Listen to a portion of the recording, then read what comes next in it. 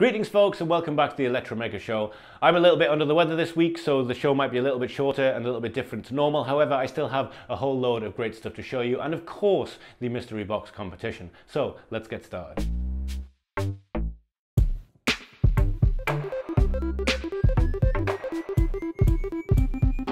First this week we're looking at Linuxfx 10, which is a Linux distribution made to look like Windows 10. It's not the first to do this, and in fact we talked about Twister OS just a couple of weeks ago I think, but this one looks incredibly like Windows 10. So I saw it on the Nova Spirit Tech YouTube channel this week first. He has a very fantastic deep dive of this operating system. He'll be covering it far deeper than I am today. I'll leave a link to his video in the description. But yeah, I wanted to get it up and running and have a quick look at it. And I have it here, albeit in a slightly wonky screen resolution because I want it to be quite large for the video recording. Also, I can't get 1920 by 1080 16 by 9 in this version of it, although I believe that's just because I'm running the live ISO and I haven't installed it. But if you, like me, tend to install Linux distributions that are already put together, I tend to use Ubuntu or sometimes Linux Mint, depending on what machine I'm using. I don't really go for Arch or that terrifying at the coal face of computing, putting your own machine thing together. I don't have the time for that at the minute.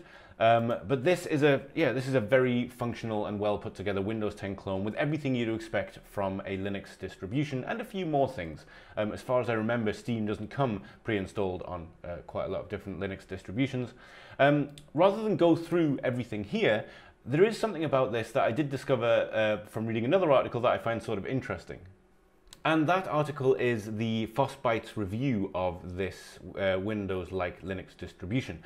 So as mentioned in the article here, the Linuxfx founder has put together this distribution as a way of shipping their software.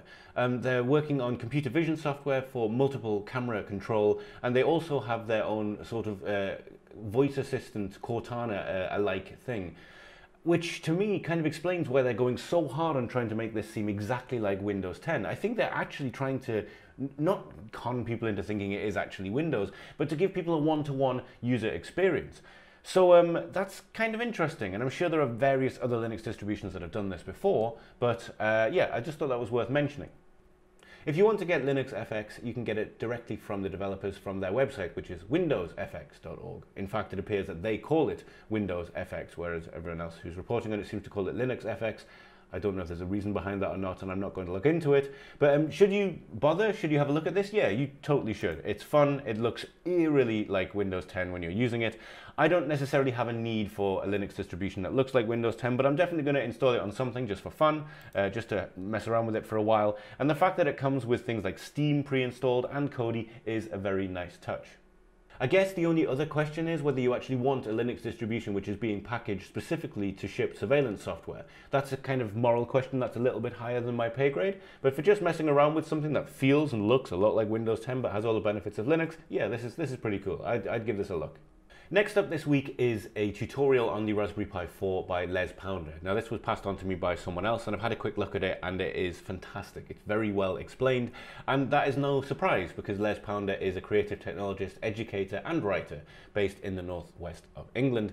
He's written for various different publications including Electromaker, which is how I actually came to come across this. However, this is on his personal blog. So this is a fully fledged getting started tutorial for the Raspberry Pi 4.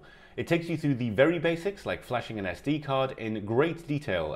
Step by step, it will tell you what you need to do, and if you've never done it before, I'd be absolutely confident that you could follow this. However, it isn't just for beginners because it immediately moves on to booting from a USB drive. Now, there are multiple reasons why you might want to boot from a USB drive. Not least, it's a little bit faster, and SD cards can actually wear out, run out, and just break out of nowhere.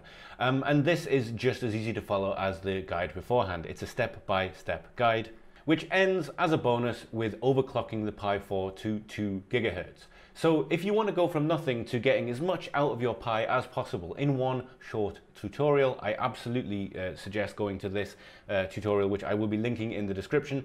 And Les has written some fantastic articles for Electromaker. His own site is absolutely chock full with fantastic articles of all different kinds. And if you're just generally a person who's interested in maker and coding and tinkering in general, it's a fantastic website and one I'm sure we'll be coming back to in future weeks.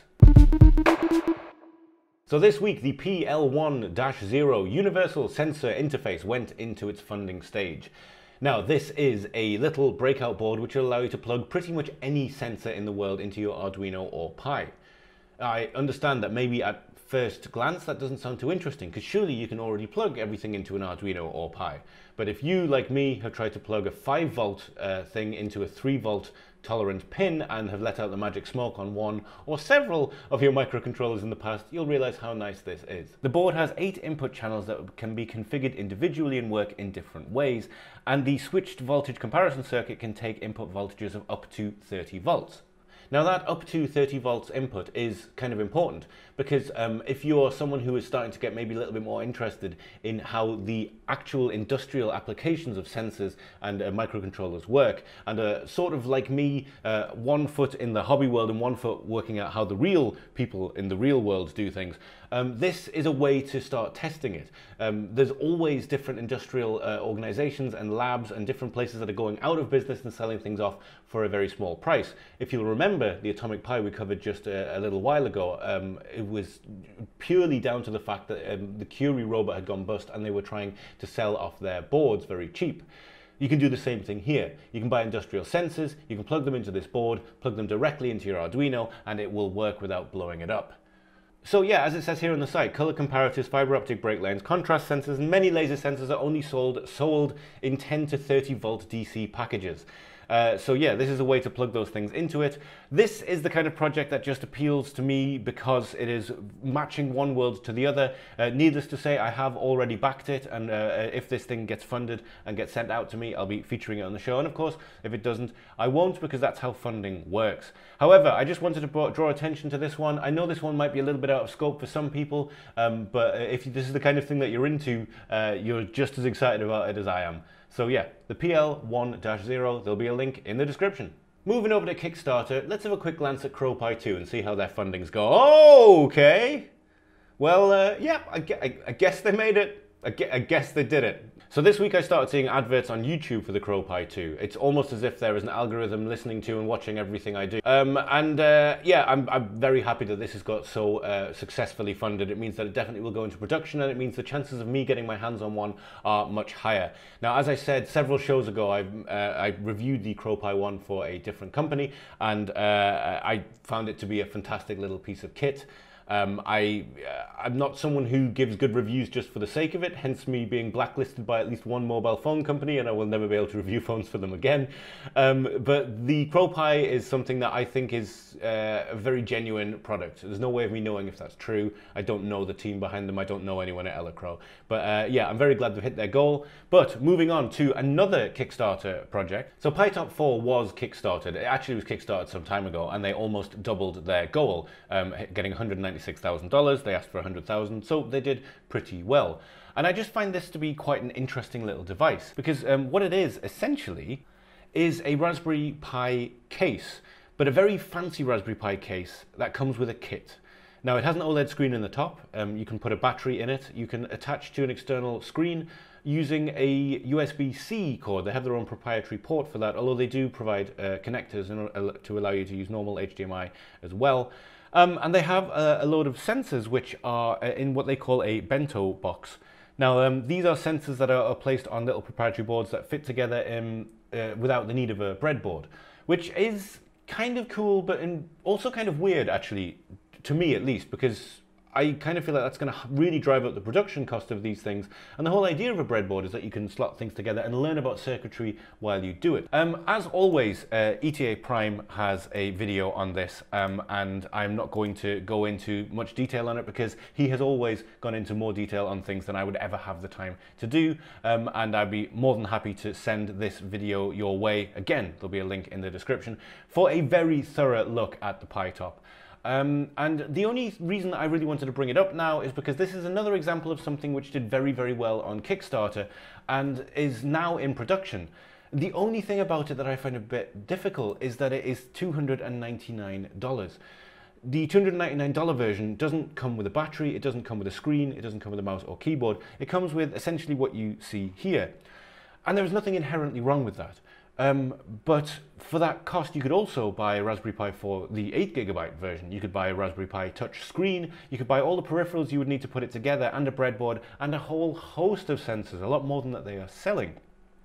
Now, I know that these are probably catering for slightly different markets, but I do find it sort of fascinating that this thing is out there, and I really would love to get my hands on one to see if there is a marked difference, because this is clearly a product that a lot of love and design has got into, and because of how well it did at Kickstarter, it's clearly something that people believe in. But these slightly higher end projects, especially which have proprietary connection systems, are something I find fascinating. I don't have a problem with them as such, I just don't see quite how they fit into the rest of the maker world. Maybe one day I'll get my hands on one of these and be able to be proved completely wrong and realize exactly what it is for. But until then, this goes definitely in the category of expensive, nice to have. Before moving on, I don't want you to think I have a problem with PyTop. They seem like great people who are really passionate about what they do.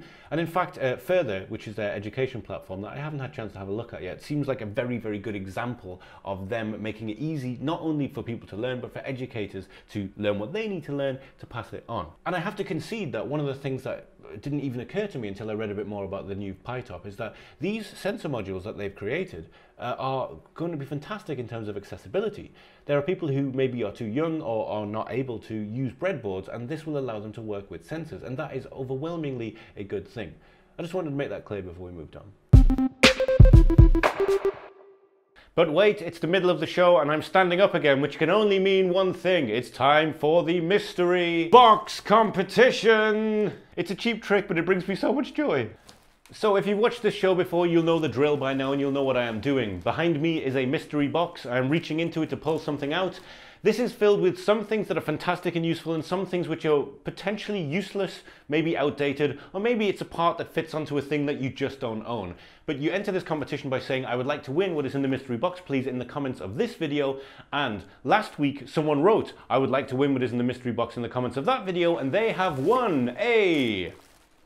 What is this? Linkit One from Seed. Well, Seed make nice things. This is optimized for wearing devices, the ultimate development board for wearables and Internet of Things. So as is customary on the show, I looked this up very briefly. This Linkit board is fantastic. It's a MediaTek and Seed Studio board. That means it has GPIO pins, but it also works with the Grove connection kit.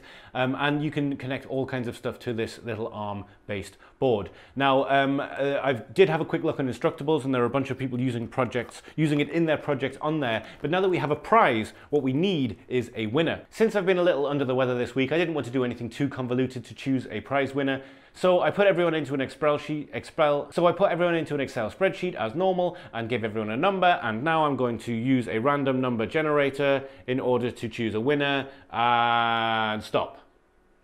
What number are we on there? And our winner this week is Natalie is Lovely, which is a fantastic YouTube name. We'll be in touch with you in order to how to send this board out to you, and if you'd like to take part in next week's competition, please write, I would like to take part in the mystery box competition underneath this video that you are watching. But for now, let's get on with the show.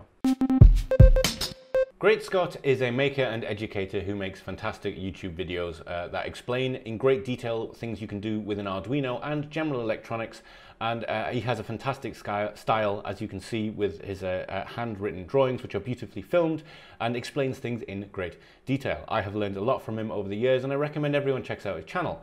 Now this week he has automated an entire greenhouse using long-range Wi-Fi and sensors, and this is the kind of video project that I really like. It is a full project from start to finish, and explaining everything as it goes. And if you've ever been interested in making something like this, this so far to me appears to be the definitive, easy to follow tutorial video. I will be linking to it in the description, and if by some chance you've not come across the Great Scott channel before and you are interested in not only the general Maker and Arduino world from the perspective of electrical engineering and the boards themselves, it's also just a fantastic place to learn about electronics in general.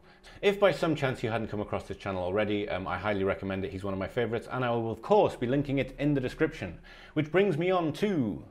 Stuff Made here had an internet moment recently with the backboard that will not let you miss. This was, for me, actually the first time I'd come across the channel, which is surprising given that his channel is exactly the kind of thing that I love, and I'm amazed the algorithm hadn't spat it up at me already. He is back this week with a fantastic project, which is using the LiDAR on an iPad Pro and a homemade tactile interface to basically give you sight. The idea was to make a prototype to help blind people see, and he has done exactly that. Now, there is far too much to go into in a very short description of this video, so all I will say is it is fantastically produced, fantastically put together, and the level of engineering and thinking and prototyping that goes into each one of this guy's videos is absolutely astounding. This is one of my new favorite YouTube channels in every way, and the mechanism that he used in order to make this thing work is just beautiful. I'm not going to say any more. I will leave a link to this in the description, and yeah, go and check it out. Stuff Made Here is one of my new favorite YouTube channels. And we have two robots for you today. This one I found on the subreddit. You know the subreddit, the one that's the robots subreddit. The queen of the subreddit is Simone Giertz. It's not. No, this isn't a bad robot. Actually, this is a fantastic robot. This is a robot using suction cups to climb up a slide. And by the look of it, it does a lot more than that too. It has a camera on the top for taking time lapses, and it's just a very. Yep, yeah, that's the effect. That's the effect it has on me, seeing it slide down the slide. I'll have a link to this in the video description, but also there is a blog covering everything that this particular robot can do. It is the ultimate indoor robot, and I'd be inclined to agree. Actually, it's a very lovely little thing. I'll be spending a bit more time looking into it. But this is not the only robot we have on the show this week. Ivan Miranda is a Spanish YouTuber and maker. You may well know him for his signature red plastic that he 3D prints everything out of, and he in fact has made several huge 3D printers for printing large objects. And he's been putting those to good effect in this recent video of him creating a new sand drawing robot. The video details how he built his sand drawing robot. It is made up of many mini servos and an Arduino Mega and a battery pack, which puts the servos into the sand at times, pulls them up at different times, allowing you to leave patterns, drawings on the sand. This is yet another fantastic project from Ivan. If you haven't seen his channel before, check it out. Some of the stuff he's done with persistence of vision and LEDs and lights is just astoundingly beautiful. Again, there will be a link in the description. Some projects do everything to you at once. They make you smile, and they also make you think, why the hell did I not think of that? And they just epitomize exactly what's good about the internet, or in this case, the lack of internet. I'm sure you were just as excited as me the first time that the Chrome window came up to show you had no internet, and your disappointment was replaced with joy when you realized they'd put a game in there, which was this jumping dinosaur game, which we're now very familiar with, and there's been various videos of using AIs to beat it. However, Ryan Chan took it one step further and has used a stretch sensor and a force sensor in order to win the game, or at least try and win the game by physically jumping and ducking. There is a fantastic write-up of it on the Arduino Project Hub, and as always, there is a video on his own channel, which I will be linking both of in the description. But yes, bravo, this is a fantastic project. You definitely win the Making Me Smile with an Arduino of the week. Before ending today, I wanted to draw your attention to Point IoT. This is a program for people interested in IoT, whether you're an entrepreneur or a maker, and the idea is you're solving real life problems. You have to apply to this before the 28th of June, and there is a €20,000 prize for the winning team. The program comprises of a couple of challenges. One is asset tracking for large-scale infrastructure, that is tracking things like foods and beverages, and in this case, vaccines, which is something that is probably going to become very important in the coming time.